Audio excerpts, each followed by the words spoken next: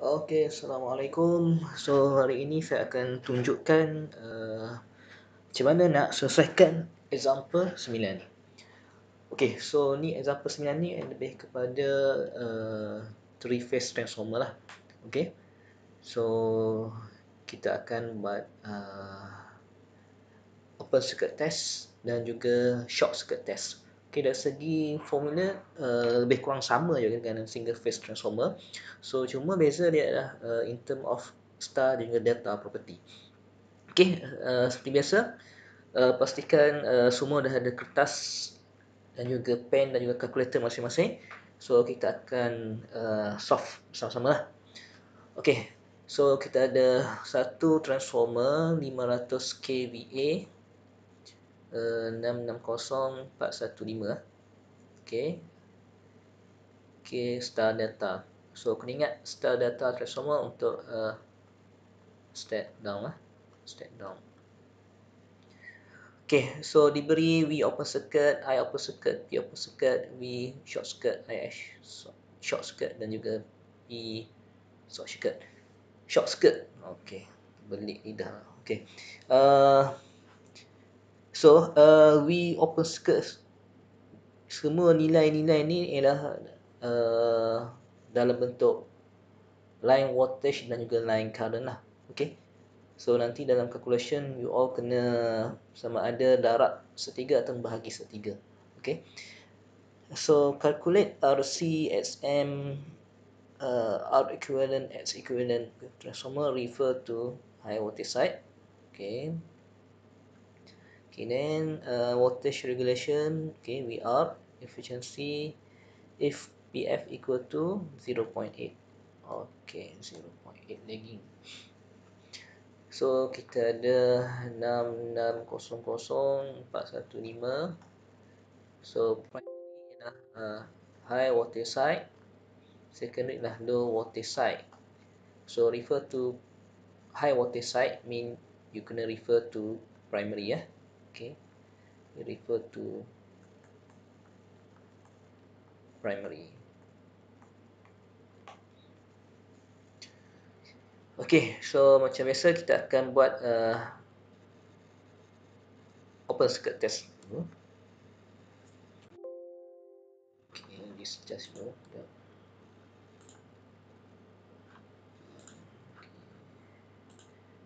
Dah record. Okay, dah record.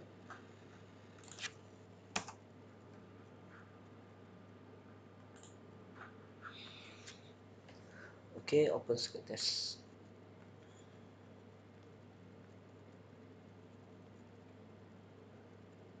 Okay, OCT, open circuit test. Okay, macam biasa start yang pertama you kena cari theta. Okay, kena cari theta open circuit. So, untuk dapatkan theta open circuit, so kita ingat formula, kita ada P open circuit. Okay, P open circuit equal to setiga V open circuit I open circuit cos theta open circuit. So, rearrange equation. So, dapatkan theta open circuit. So, V open circuit. Oh, sorry.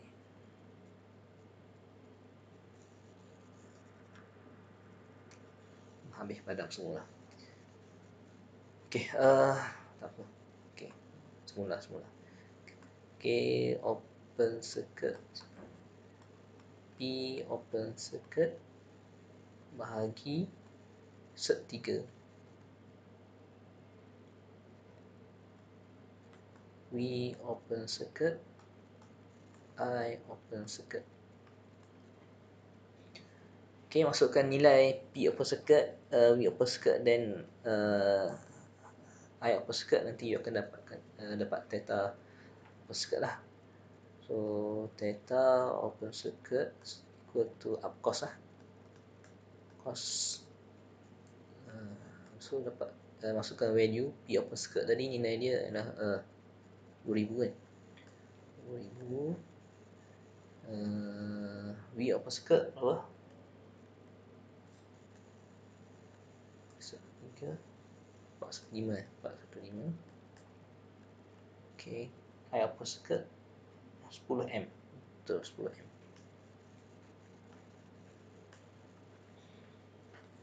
Okey, so kita akan dapat theta equal to 73.84 degree. Betul. Okey. So, yang ni yang pertama. Okey, yang kedua. Macam biasa kita akan dapatkan current dan circuit.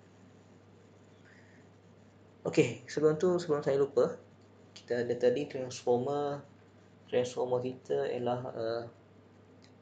600.415 connection jenis Y delta.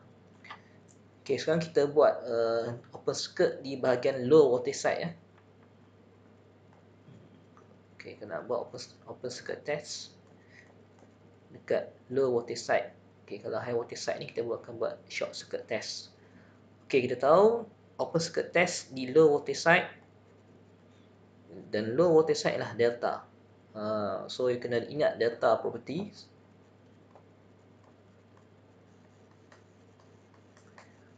So untuk delta properties, V phase equal to V line lah, and I phase equal to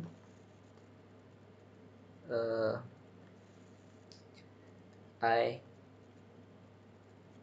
line over 3. Betul lah.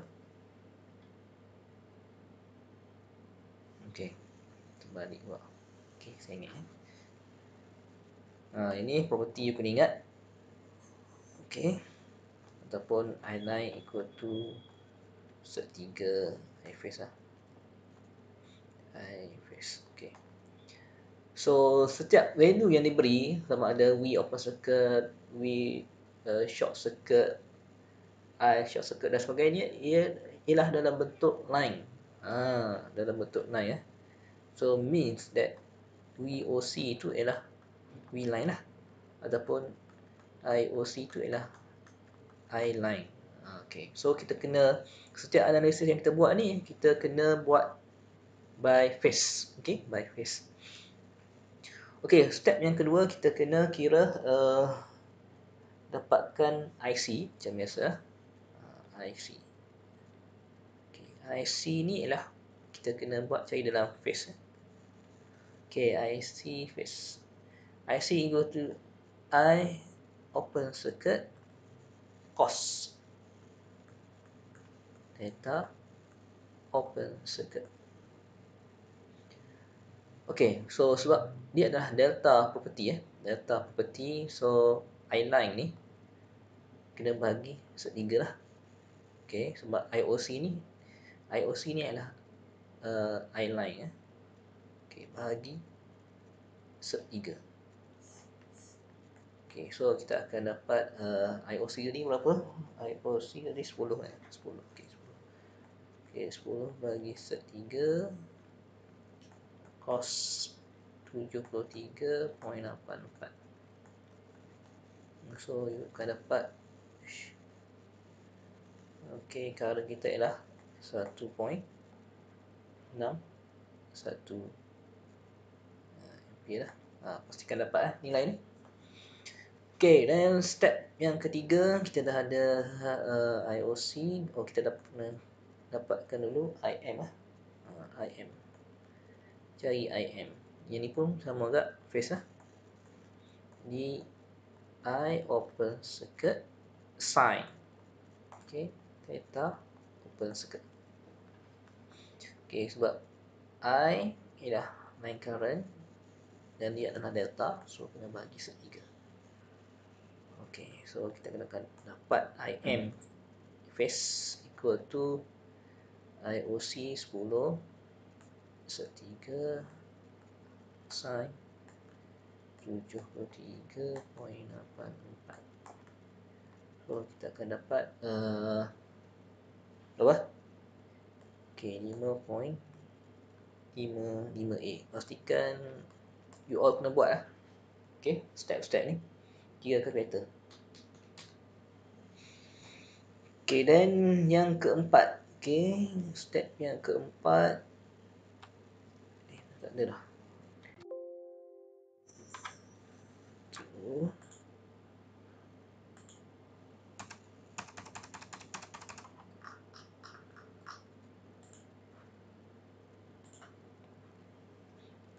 Okay, yang keempat kita kena dapatkan dapatkan kita kena kira okay, RC dan juga XM lah. Okay, RC dan juga XM. Okay, RC equal to VOC over IC lah. IC.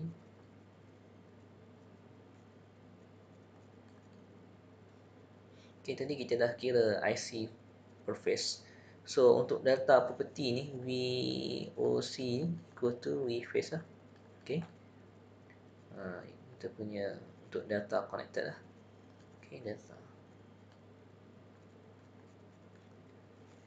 So, V open circuit 415 bagi IC tadi berapa? Okay, IC 161. So, kita akan dapat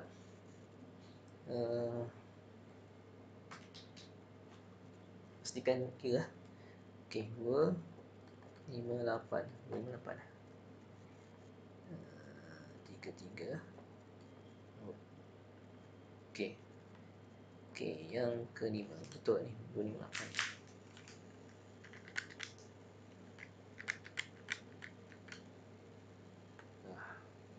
1.61 257.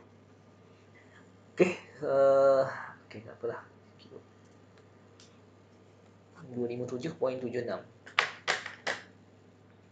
Dia dah lagi sikit ni. Okay, yang kelima kira XM. XM V open circuit over IM lah. Okay, 415 bahagi 5.55.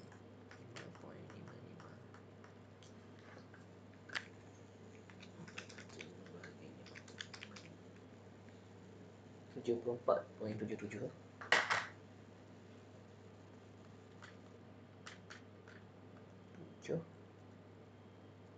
ohms. Okay. So then seterusnya kita kena dapatkan parameter refer to primary. Okay.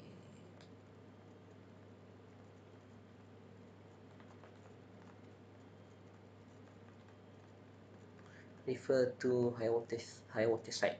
Okay. So high voltage side kita yang di bahagian primary. So kita kena refer to primary lah.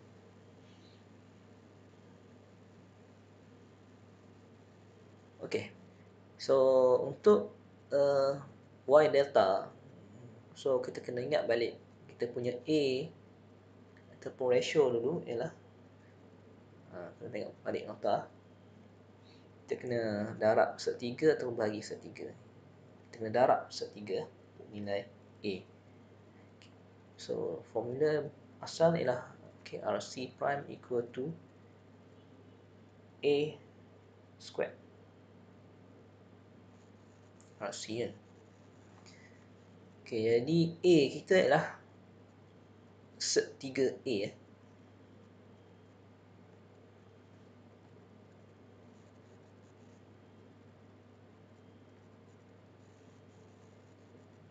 Dan darab 1/3.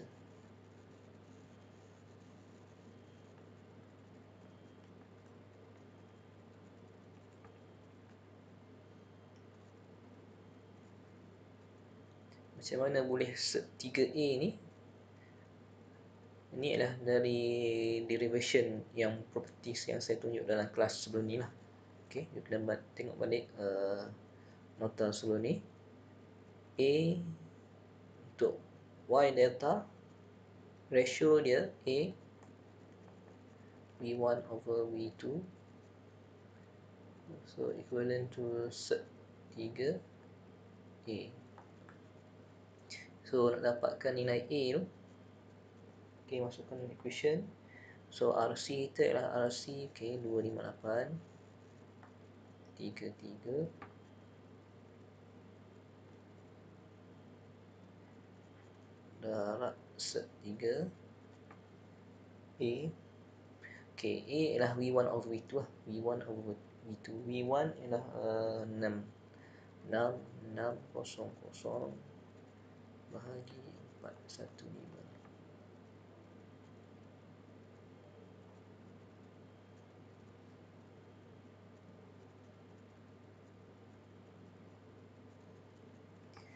Okay, then so berapa value ni? Ni kuasa 2 Okay, kira set 3 darab 600 kuasa 2.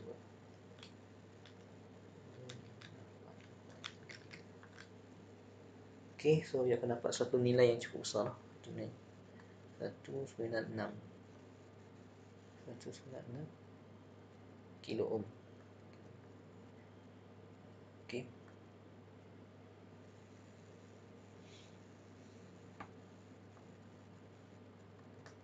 Okay, then seterusnya kira RC dan juga SM. Okay, SM. Okay, untuk SM pun sama. XM prime equal to A squared XM. So kita just masukkan dalam formula lah. Okay, A ni set 3 V1 over V2 660 bagi 415. Ni kuasa 2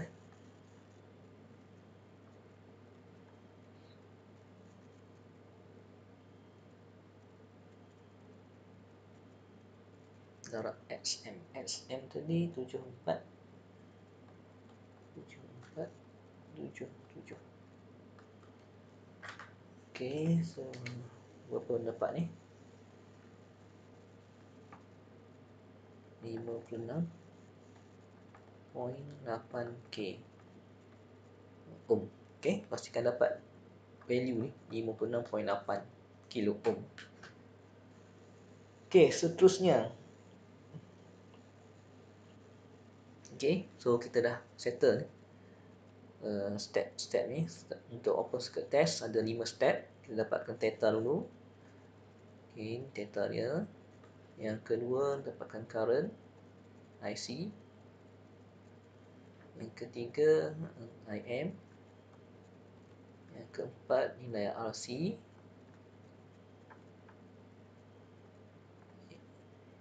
Yang kelima, okay, nilai SM.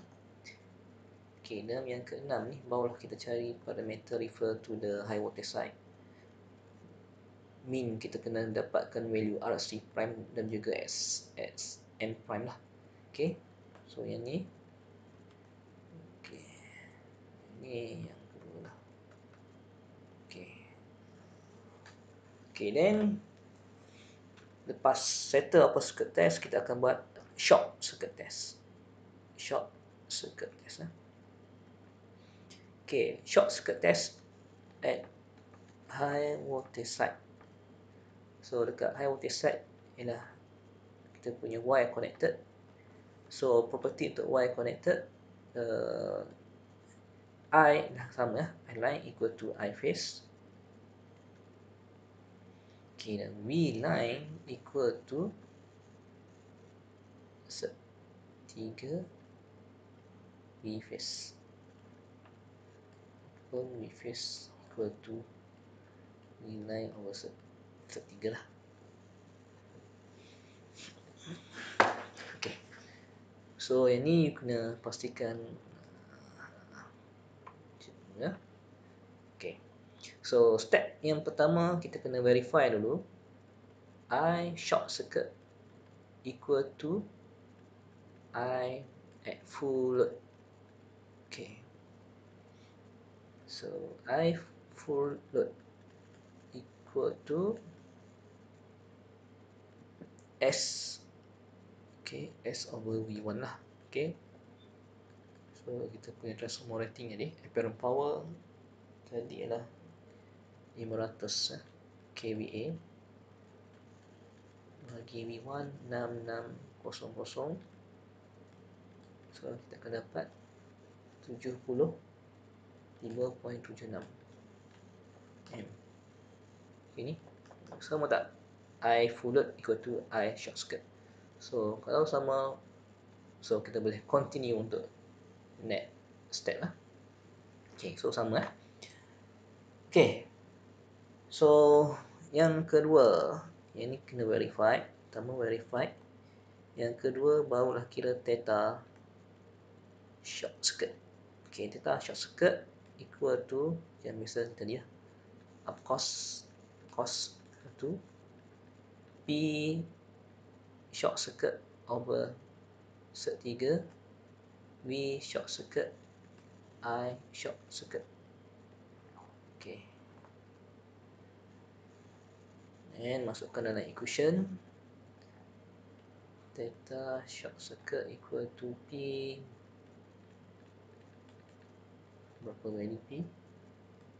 4000 so 3 V short circuit 100 lah. Terus I short circuit 75.76. Okay, so kita akan dapat theta short circuit equal to 72.25. Okay, pastikan betul dapat theta ni. Okay, so next step yang ketiga kena kira Z impedance. Okay, yang ketiga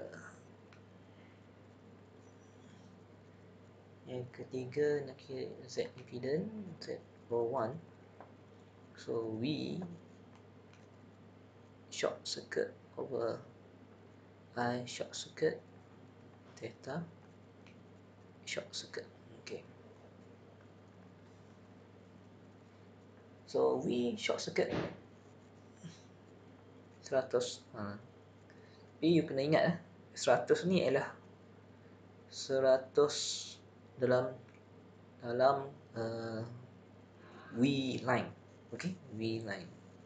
Sebab analisis kita ialah analisis per phase. So 100 you kena bahagi set 3 over I short circuit 75.76 theta 72.25. Okey, kenapa voltage kena bagi set 3 current tak payah? Okey, yang ni kena refer balik yang tadilah. Okey, kita punya properties tadi. Okey. So I line equal to I phase. So I short circuit equal to I phase. V phase V line, V short circuit kena bagi square root 3 lah. Okey. So that's why kita bahagi set 3 ni. Ini 7 lah. Okey, so kira impedance Z1 equal to 0.23 plus 0.73 J. So yang ni ialah nilai R01 dan yang ni ialah X01 lah. Okey, so kita akan dapat 0.23 ohm, ini pun 0.73 ohm. Okey, seterusnya soalan apa lagi? Soalan nak kira voltage regulation. Kira voltage regulation. Okay, VR. So VR ni you boleh guna cara yang paling, method yang paling mudah lah. Okay, method yang paling mudah nak calculate VR, kita pakai method using short circuit. Okay, so V short circuit cos theta short circuit tolak theta PF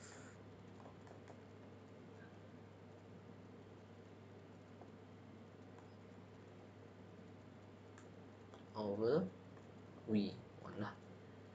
Okay, darab 100.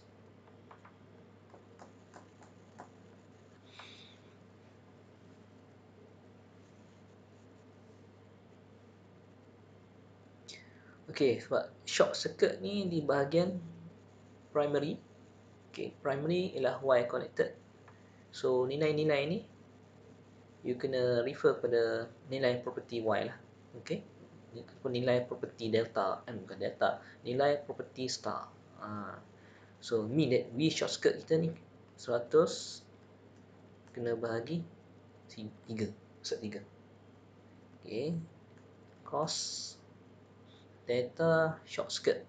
Okay, theta short circuit berapa? Theta short circuit tadi 72.25 tolak theta power factor 0.8 lagi. Okay, akan dapat sini 36.87 lah. Okay, over V1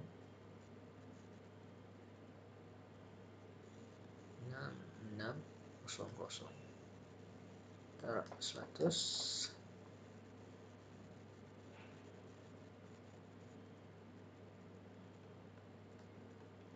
So, you akan dapat 0.17%. Okay.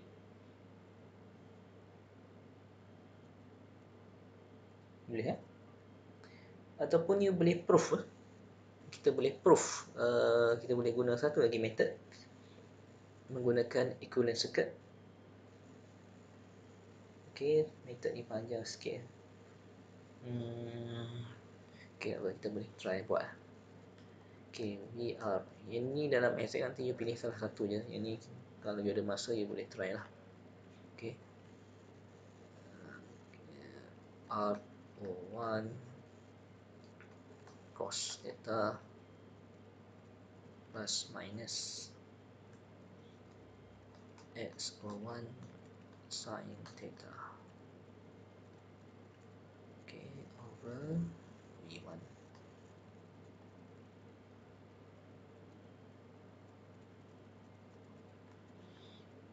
Okay, then masuk ke dalam equation.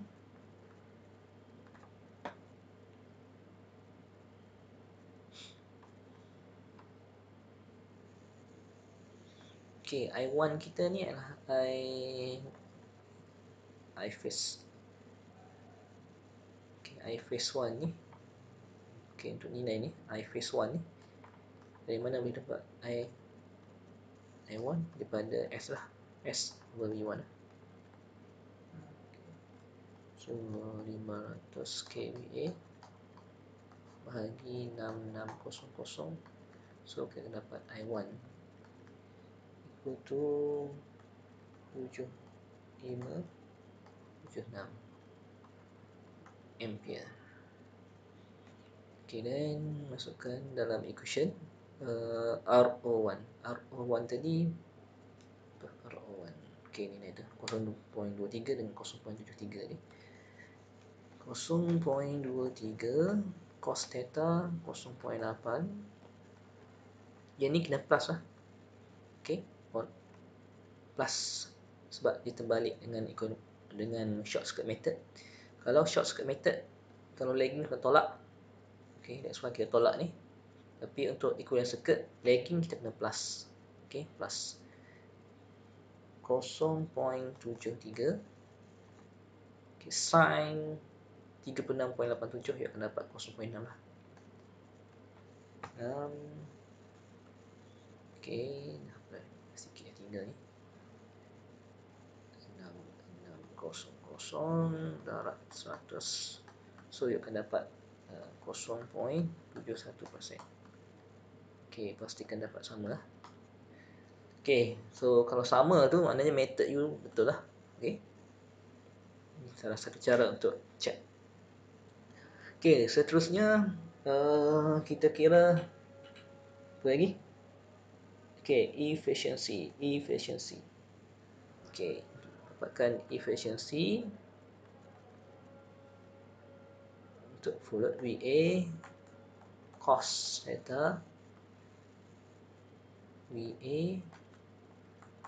theta plus P short circuit plus P open circuit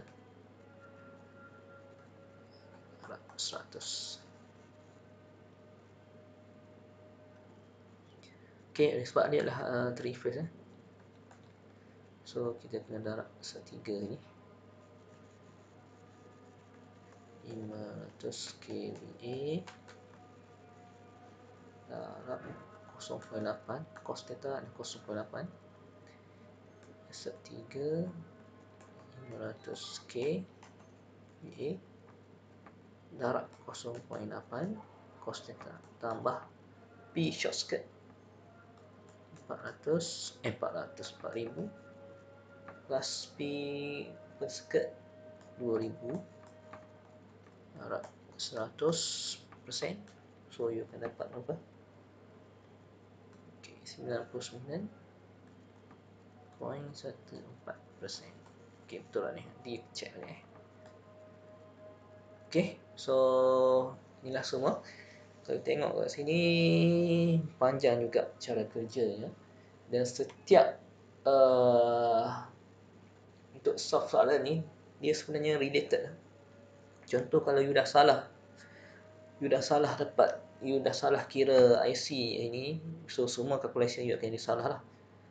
Okay, IC salah, IM salah, bila-bila lagi nilai RC pun salah, nilai XM pun akan jadi salah lah. Kalau daripada awal tu contoh theta tu dia kira salah, so overall calculation tu dia akan jadi salah.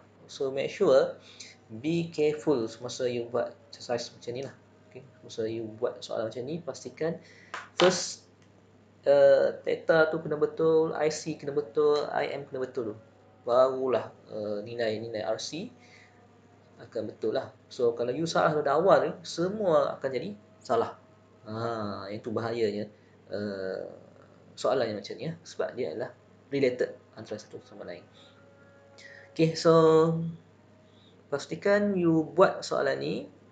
Okay, you kena familiar, ingat balik step-step ni, barulah you akan boleh jawab soalan lah. Okay, so saya rasa setakat ini dari saya, dan kita akan sambung untuk next example lah, next video yang akan datang. Okay, Assalamualaikum.